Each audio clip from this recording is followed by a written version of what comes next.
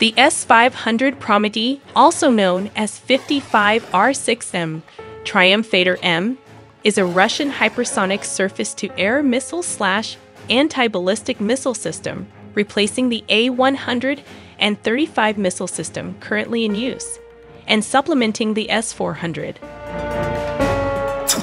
1. History. The S-500 was developed by the Almaz-Antey Air Defence Concern. Initially planned to be in production by 2014, the first unit entered service in 2021 with the 15th Air Army.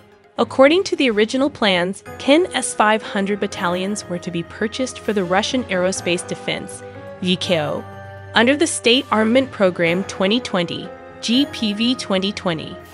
The S-500s will work in parallel with S-400s and together are planned to replace the S-300 missile systems. The first units are planned to be deployed around the Moscow Oblast and the country's central area. A naval version is the likely armament for the new lighter-class destroyer, which was to enter service after 2020 but is not operational as of 2022. CEO of Rostec Corporation Sergei Chimzov declared the beginning of S-500 production on 30 June 2019. Despite that, serial production of the first 10 systems, ordered in late 2020, only begun in 2021. A new contract was signed in August 2022. 2. Testing. In May 2018, Russia conducted the longest-range surface-to-air missile test to date with the S-500.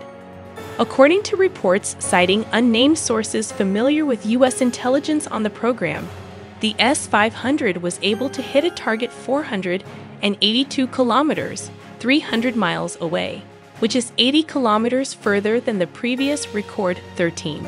On 4 June 2019, the Russian Ministry of Defense posted a video showing the successful launch of a new anti-ballistic missile system in the form of a long-range surface-to-air missile. Though the nature of the air defense system, which was being tested, was not mentioned, it has been widely speculated to have been a test of the S-500 Prometheus long-range surface-to-air missile system. The S-500 radar was tested in late 2019. As of July 2021, the Russian MOD has released the first public footage of a live-fire test of the new S-500 anti-ballistic missile system at Kapustin Yar. 3. Operational history. The 1st S-500 Regiment went on combat duty in Moscow on 13 October 2021. 4. Design. The S-500 is designed for intercepting and destroying intercontinental ballistic missiles, as well as hypersonic cruise missiles in aircraft, for air defense against airborne early warning and control, and for jamming aircraft. With a planned range of 600 kilometers for anti-ballistic missile and 500 kilometers for air defense, the S-500 would be able to detect and simultaneously engage up to 10 ballistic hypersonic targets flying at a speed of 5 kilometers per second to a limit of 7 kilometers slash. It also aims at destroying hypersonic cruise missiles and other aerial targets at speeds of higher than Mach 5, as well as spacecraft. The altitude of a target engaged can be as high as 180 to 200 km. It is effective against ballistic missiles with a launch range of 3,500 kilometers. The radar reaches a radius of 3,000 kilometers. Other targets it has been announced to defend against include unmanned aerial vehicles, low Earth orbit satellites, space weapons launched from hypersonic aircraft, and hypersonic orbital platforms.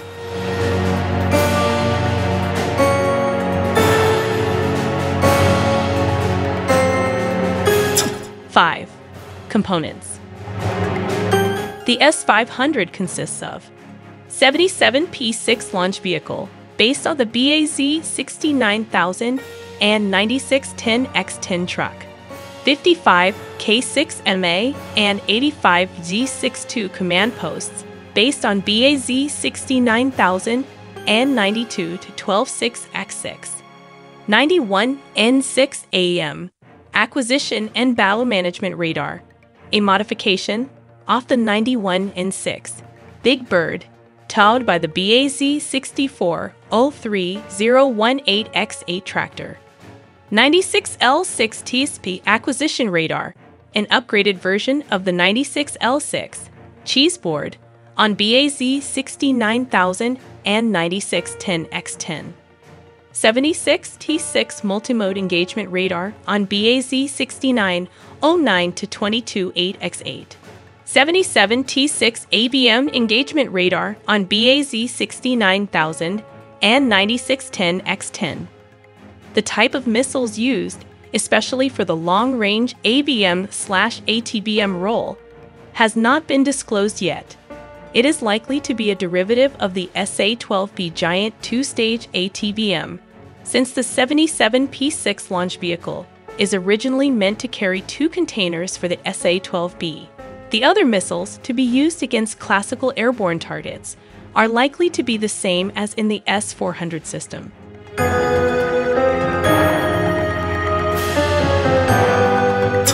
Seven. Export.